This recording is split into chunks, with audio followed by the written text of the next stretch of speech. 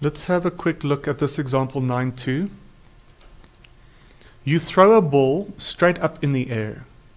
Which of the following forces do work on the ball while you throw it? Consider the interval from the instant the ball is at rest in your hand to the instant it leaves your hand. Okay? Alright, so does the force of gravity exerted by the earth on the ball, does that do work? And does the contact force exerted by your hand on the ball do work? Okay. So just imagine that that's your hand and that's the ball, and your hand moves, it moves up to there, and then the ball begins to leave your hand and move, okay? So it moves from there to there while it's on your hand. So what are the forces?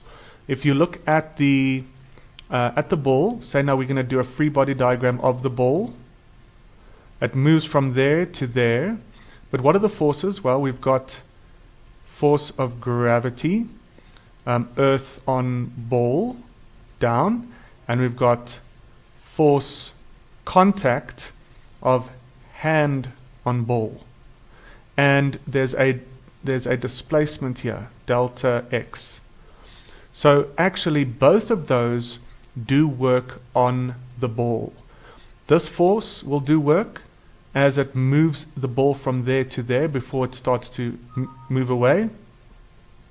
And then the gravitational force will do work, because the point is that both force displacements are non-zero. Okay?